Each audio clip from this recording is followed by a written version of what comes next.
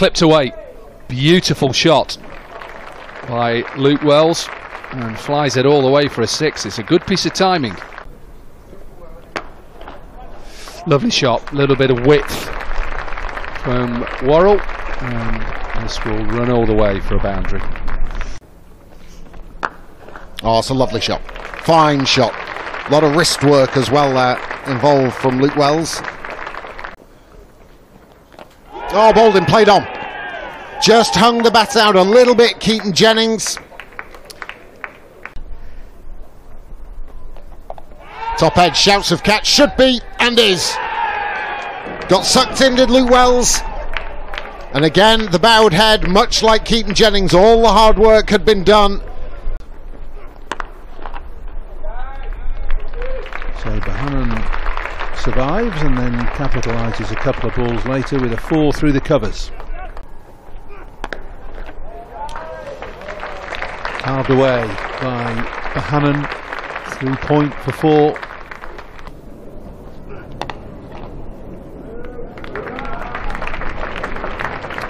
Maybe 4 more. Nobody down at third man or backward point.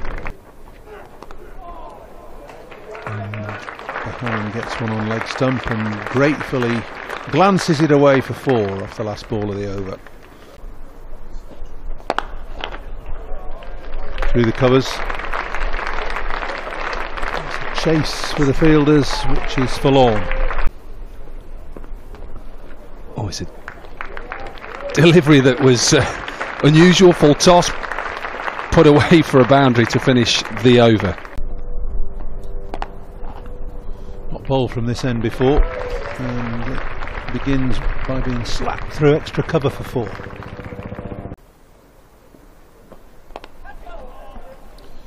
Slightly aerial and not quite where he wanted it to go, but it's a way backward of point, and it's 4 more. Just like that. Wide of the crease, a little bit of movement. It's well played from Bohannon. It's another 50. Really good. His 16th 50 in first class cricket. Well, there was a little bit of a delay because of whether it was a shoulder or something was wrong with Josh Bohannon. First ball back, big full toss, puts it away for 4. That could well be 4.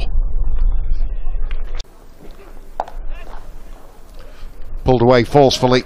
Will go to the boundary for 4. Bohannon into the 80s. Great shot.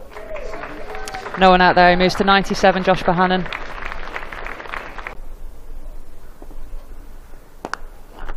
And it's through. Bohannon goes to his 7th first class 100. He's batted superbly today. And congratulations from his teammate Stephen Croft. Smiles on his faces.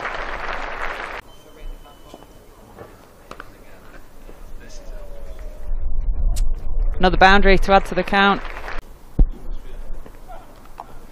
And in some ways, having lost the 2 quick wickets, and the pressure was on these 2, and they've come out and done really well. Couldn't leave to and experience more of what Pakistan had to offer, the culture. Bolden, sorry to interrupt, but that has just jagged back from Daniel Worrell.